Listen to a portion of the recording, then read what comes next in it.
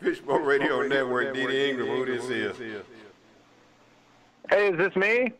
This is me, whoever me is. Hey, guys, it's Phil the Failure calling, a.k.a. The Failure. Really loving the show, loving what you guys are doing. Well, you guys got the stadium behind you on the stream. That's really cool. What is that the ballpark in Arlington? What are we talking about? It's Globe Life Park, but this is where they used to play. They actually play across the street now. They actually, there's a game getting ready to go on now, but they actually play across the street, and we're in the old stadium. Yeah. Oh, that's so cool. Now I'm the reason they call me Phil the Failure is because I always fail at doing the cold opens. I'm part of Murky's minions. Basically, Murky's a legendary cold open master. He's got minions who do the cold opens for him. Sometimes I'm Phil the Failure. I always fail. So I'm going to ask you to say, let's start the show. You're probably going to say, no way, I'm not going to say it, and then I'll fail at the cold open. But if you want to, you can say, let's start the show, and then I'll actually succeed, which will be very strange. Is that something you want me to? I can do it. Is that something you want me to do now? Yeah, if you say let's start the show, then I actually succeed, and this is honestly, this will be a first. So this will be amazing. Well, let's make it happen. Let's start the show.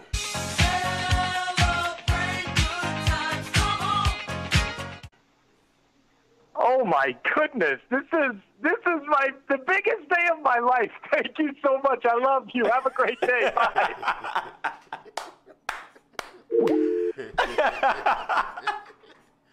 That's how I feel. The failure, the success. We like it all, man. All right. That was different. That was different. Hey, that's what's up, though, man.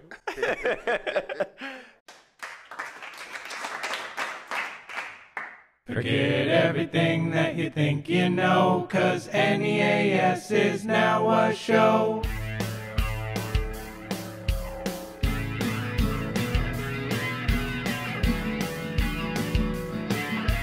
We got the pranks, yeah, we got the pranks, yeah, no need for angst, yeah, we got the pranks, yeah, we got the pranks, yeah, we got the pranks, yeah, no need for thanks, yeah, we got the pranks, yeah, Chris and the pranksters trolling on the phone and discouraging people leaving in their own home, and clear out your brain, now forget what you know, it's NEAS, the show, it's NEAS, the show. Hey, give it up for your host, Chris One. Hey everyone, it's me again, your host, Chris One in name and Chris One in your hearts. And I'm in a little bit of trouble this week because I guess there's no such thing as casual week and everyone's super pissed at me. And they asked me to make it very, very formal for this episode, which is quite difficult because there's a heat wave here in Vancouver and I guess everywhere in the world for some reason. In fact, it's so hot in my apartment that I feel like Drake because I'm surrounded by fans.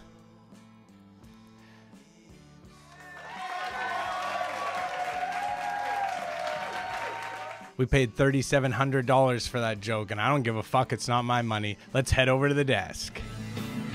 All right, everyone, I'm over here at the desk, and I forgot to do the unique thumbnail pose because it's so fucking hot that this is the worst thing that I've ever had to do in my entire life. But here's the pose for you this week.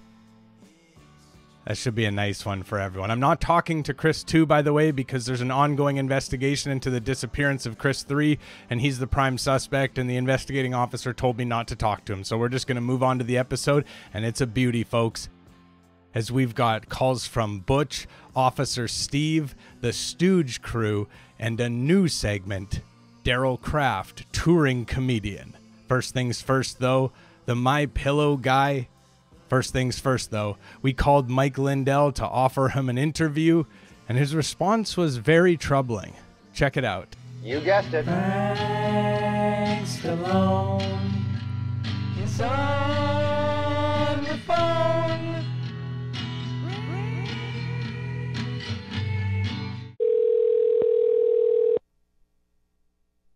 Hello. Hey, Mike, Jim Sack with News Corp. You be down for an interview, on-air interview next week at any time? Who's this? I'm here to help you get the best sleep of your lives. Jim Sack with News Corp. We have a new program, a new interview program that's coming out, and we're interested in you potentially being the first guest. Mm-hmm. I'm trying to think what News Corp is. Well, we have a lot of shows. We're sort of the parent company. We have a lot of networks and shows, but the particular program we're interested in having you on is called the Tinfoil Hat Dipshit Hour. Get up, get yourself together, and drive your fucking soul. Mm-hmm. Right. Yeah, so we wanted you to be the first guest. We think you'd be a wonderful first guest. Oh, really? So you guys, I'm tracking your number, and we're going to get you arrested. You're something else. Ladies and gentlemen, the Showstoppers.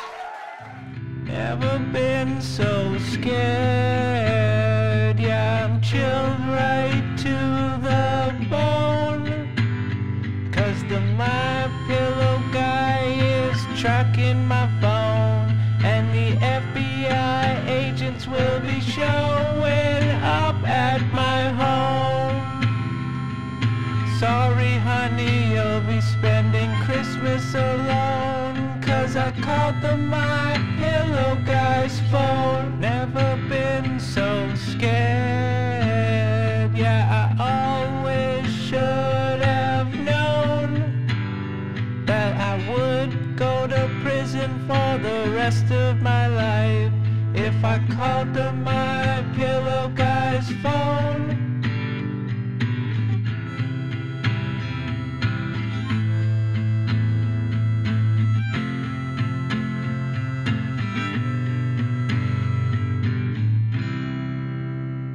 Officer Steve has had a difficult time lately picking a fight, but this week he found a father-son duo that was really willing to mix it up with him. Check it out. All units, please respond. We've got a hostile radio host. Please be advised, suspect is non-compliant. Authorization for full force. 8397W76105. Let's go to the phones. Good morning. You're on Be in the Breakfast Club. Who we got? Hey, this is Steve calling in. How are you guys? I'm good, Steve. What's going on? Well, I'm a law enforcement officer. I've never spoken to you. I think I have spoken to maybe your co-host before, Okay. perhaps. But I'm sort of, I'm interested how you guys seem to know everything about how a police investigation works and how information is shared. And, we need to know the identity of who shot this woman during this awful insurrection. And I'm curious if you guys are supporters of the police and if you guys have respect for law enforcement. Oh, without a doubt, Steve. All day long. But, Steve, how long has it been? How long has what been? How Since long January. Have I been a police officer? 11 years. No, 11 Steve. years I've no, been a Steve. police officer. Obviously, you're very aggressive, Steve, so that's fine. You can be aggressive. But no, I said, how long has it been since this investigation was held? January 6th. I just want to say thank you for giving me permission to be aggressive. I don't believe you do have respect for law enforcement, just judging on how you're speaking to me when I identify myself as an LEO.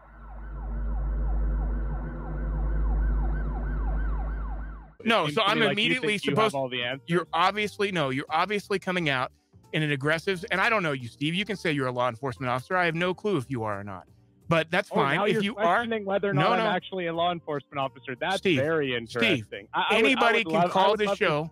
Anybody can call the show and say anything they want without knowing you personally. I have no way of knowing whether or not you're a law enforcement officer. If you are, I respect you for your service. You'd know. I promise you, I'd make sure you know. I'd make Steve, sure you know if I ever saw someone like you, a loudmouth like you. I'd make sure that you know I'm a law enforcement officer. I'm a loudmouth? Steve, you come on my show and you've immediately started attacking me.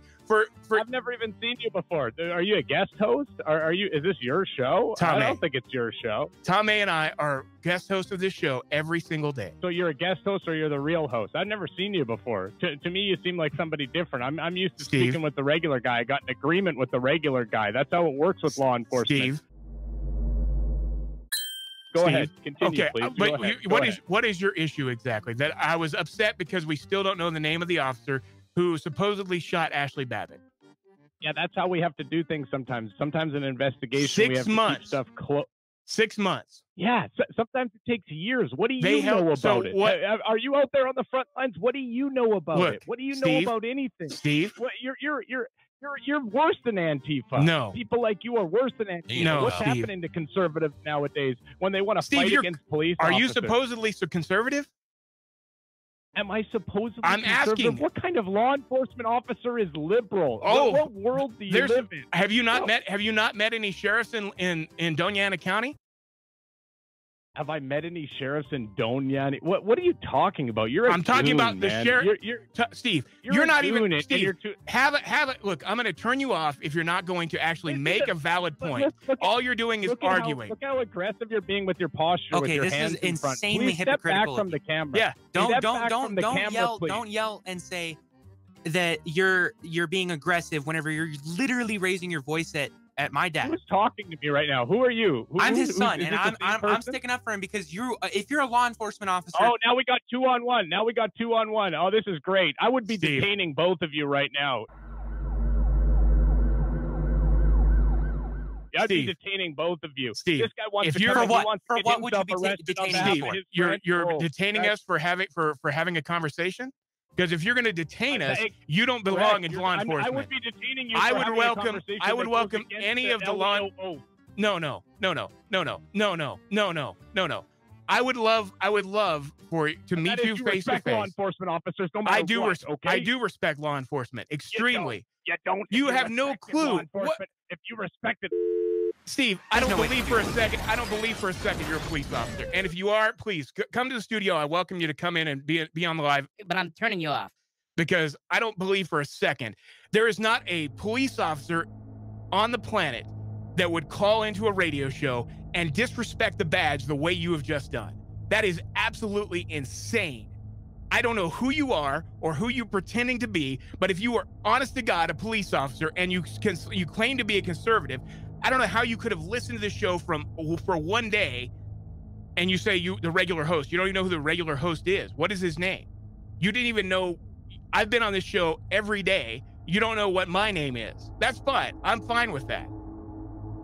But you're going to come on, you're going to claim to say, you know what my politics are, what my positions are. I've got literally hundreds of law enforcement officers throughout this part of the state that would step up and would testify to the fact that I support our law enforcement 150%. People like you are part of the problem. People like you who come on this radio show and just immediately go on the offensive without it. I'll have a conversation. I'll have the conversation with the most liberal person on the planet. I'm sorry. And you're going to take offense over everything we've ever said, talking about the fact that we still don't know the identity of the police officer who shot Ashley Babbitt. And there are liberals in the police force. You can ask anybody who works for a police force that there are people who are liberals. We got several calls coming in. Let's go to the phones. Good morning. You're on Being the Breakfast Club. Who we got? What's going on, guys? Hey, what's up, Mike?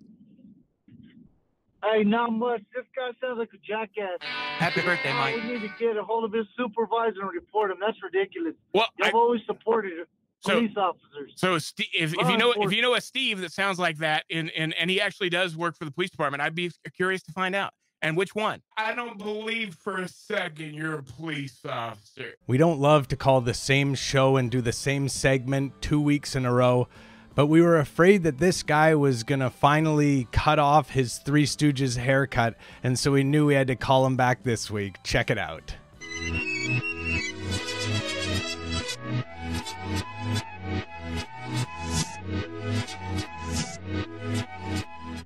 Call your live on K-Talks. Your hair certainly looks great today.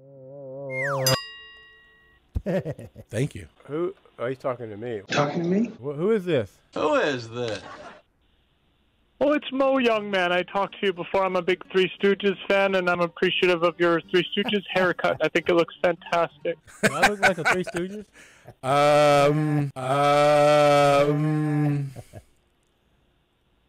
Yeah, Mo, maybe. you look like the one. Mo, yeah, they know it's true. They know it's true. Hey, do you have anything intelligent to say? Do you have anything intelligent to say? Poor Mike. Poor Mike. Oh man. No, he doesn't. I don't think I look like. No, you look like a old LA surfer guy. Old. LA which old is LA kind of what you are, right? Old. Yeah, well. I don't know. You don't look that old, actually. But I'll take that over Three Stooges. Yeah.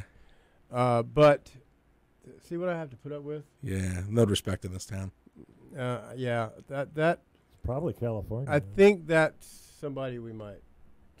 Yeah, I was wondering. It's yeah. Yeah, it's kind of somebody trying to get even for things. Yeah. You know. Well, whatever keeps him from beating his wife. Yeah. I mean, yeah, and getting drunk in public. Yeah, and having your neighbor beat your ass. Moving on. We decided we wanted a resident stand-up comedian here at NEAS, and unfortunately Gary Anderson and Stephen Risk weren't available, so we went to the third choice on the list. It's conservative touring stand-up comedian Daryl Kraft. Check it out. Your next comedian tours all over the country. Give it up for Daryl Kraft. I believe we have a caller for you on the line, and he wants to talk about transgenderism, I guess. You're on with us. Hey, Joe, quick question. Did you ever consider changing your name to Joe Mahira because you're more so heard than seen? I'm more so heard than seen. I'm just messing around. I'm a touring stand-up comedian, actually. My name's Daryl Kraft, and the craft is easy for me. No, but seriously, Joe, do you think there's a place for conservative comedians in today's society? And I'm serious about that, Joe. I haven't worked in 3 years. Pre-pandemic, I wasn't working, run out of the business by way of never being allowed in, and only getting to do open mics and also having other comedians not respect me. What's happening to the world these days? Do they need a safe space, Joe? Kids don't even know how to do cursive. They think it means swearing, and they need their safe space. Spaces aren't safe, kids. Are you doing your show safe, right Joe. now? Anyways, if anyone knows any paying mics in Poughkeepsie, please let me know. Have a good night, Joe. Bye. I think Pete just did the show. His show. Hey, not bad. And Pete, if you're still listening, reach out to Evan and say it. He's our conservative guy now. He's out there pounding pavement. Good guy. Conservative comedian, and he puts it out there. A lot of people find Butch to be quite funny and they laugh at his calls, but did you ever wonder what Butch thinks is funny? Well, if you didn't, then you're very selfish, but if you did, then you're in luck, because we find out this week. Check it out. Well, he loves to talk, but he don't know much. He's your favorite caller, and his name is Butch. We need to look ahead to fix these election integrity issues state by state, as many legislators are already doing. And then we need to win in 2022 and take back the White House in 2024. It's the only chance this country's got. Butch, you're on the radio. Hey, it's Butch. Hey, welcome in. Hi, thank you. I love your program so much. Been a listener for a long time. I know I even watch on YouTube. I see. What is your shirt? Your shirt is funny. Says socialist distancing on it. Thank you. Like I keep away from a socialist. Yeah, exactly. Right? Yeah, that's it. Yeah. But normally the thing is social distancing is the one that we know it so well. Loves to talk, but he don't know much. He's your favorite caller, and his name is Butch. But it's a sort of a different take on it. Yeah, my friend Nick Schroer had those printed up on T-shirts. Yeah. Oh, you know a friend make them? Yeah. He was selling them for his Senate campaign. So there you have it. Oh, you know a friend does a Senate campaign? Did he win?